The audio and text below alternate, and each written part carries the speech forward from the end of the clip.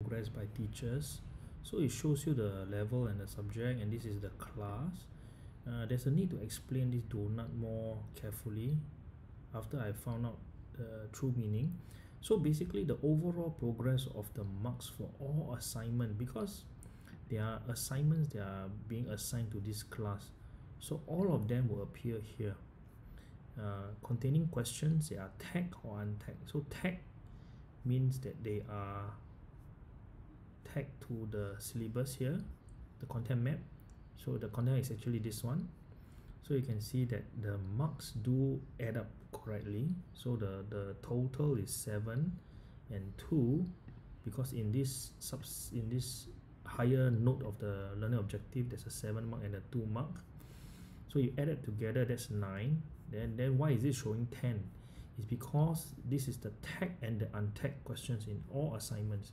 So there is actually one question here that is untagged.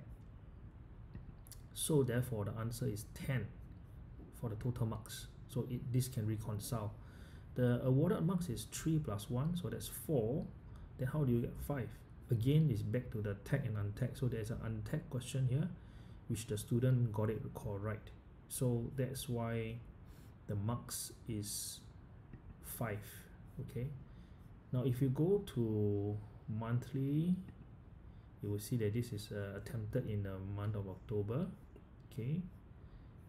And the student, if you drill down, you can see that this student got 4 out of the total of 4. The student got 1 mark.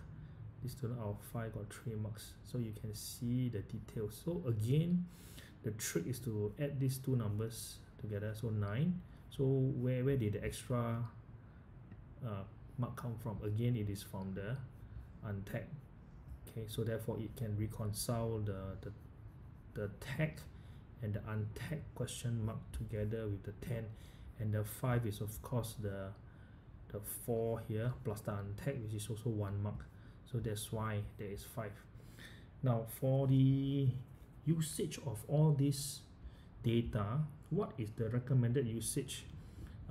It is good that all these questions that you find here in the tag resource are the topical practice questions. So if it's relevant to this particular topic in this particular content map, then we would like to tag it here.